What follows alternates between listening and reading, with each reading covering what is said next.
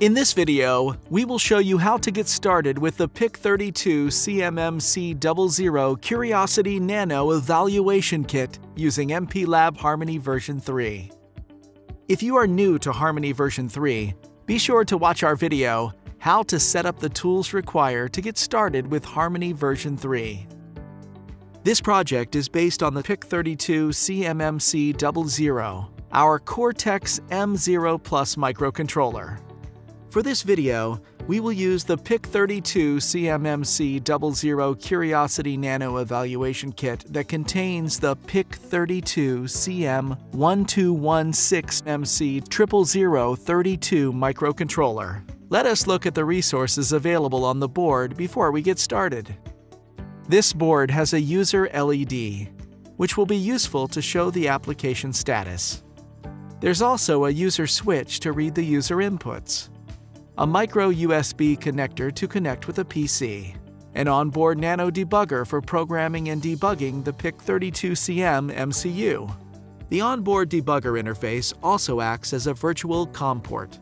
Users can extend this Nano board using the Curiosity Nano base for clipboards.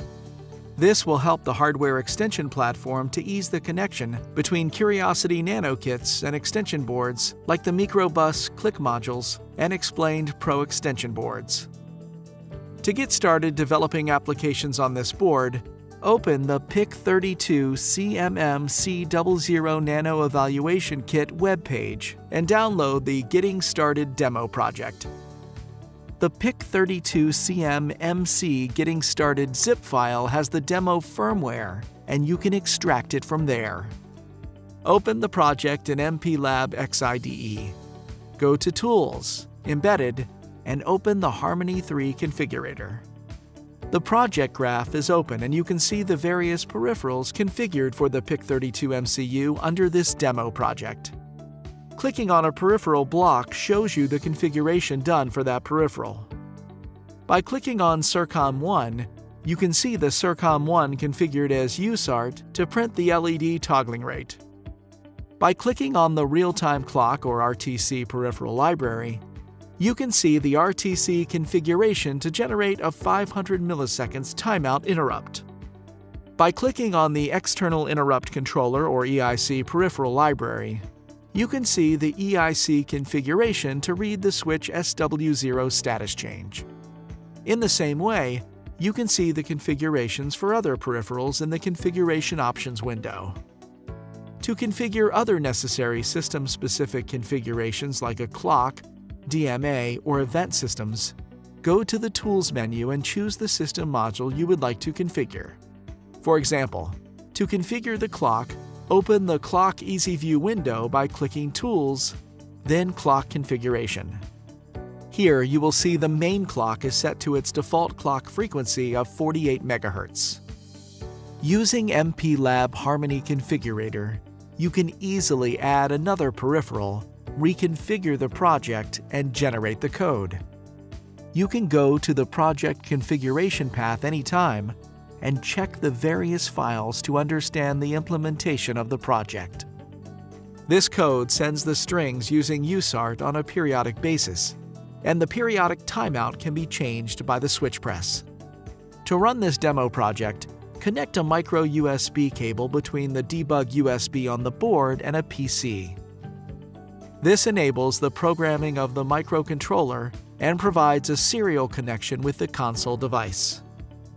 In MPLAB X, under Project Properties, select the PIC32CM MC Curiosity Nano as the target kit in the Connected Hardware tool dropdown, and then click OK. Open a terminal application such as TerraTerm on the PC and perform the serial port setup as shown here.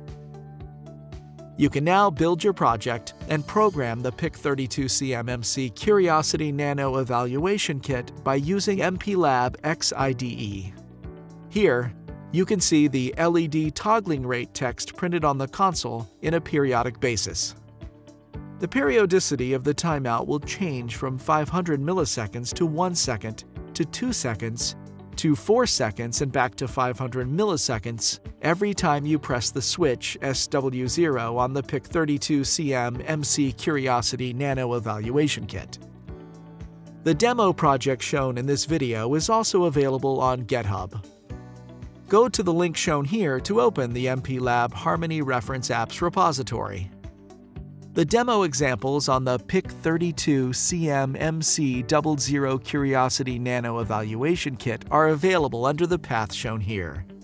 There are also some collaterals available in the web link shown here, which are related to the video content.